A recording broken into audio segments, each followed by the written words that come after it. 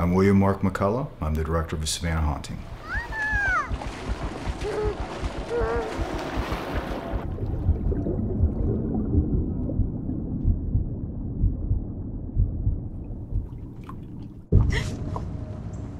Okay? Yeah. A Savannah Haunting is a supernatural drama about a mother grappling with her grief from the loss of her youngest child.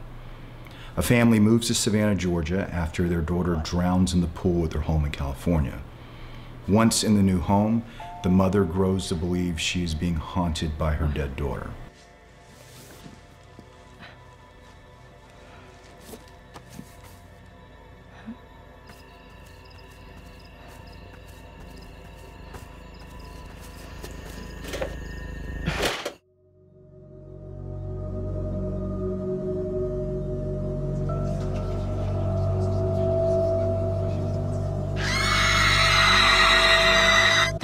A Savannah Haunting was inspired by real supernatural experiences that my family and I endured in our home in Savannah, Georgia.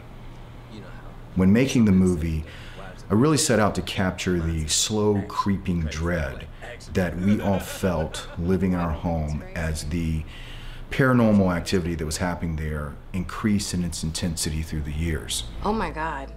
Oh, buddy. Oh. Come here. Come on. Okay, sweetie, come on. I'm Alexis Nelson, and I'm the producer of A Savannah Haunting. We had a lot of unique challenges while we were shooting A Savannah Haunting. I would say the biggest one is the fact that we were shooting in Savannah, Georgia, which is known to be one of the most haunted places in the U.S., and then we were shooting in an actual haunted house. Hello?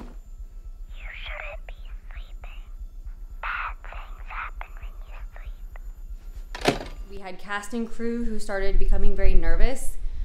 They had experiences in the house as well, and it was terrifying. So we had to keep them from quitting. We did bring in some paranormal investigators. So we had an infrared scanner.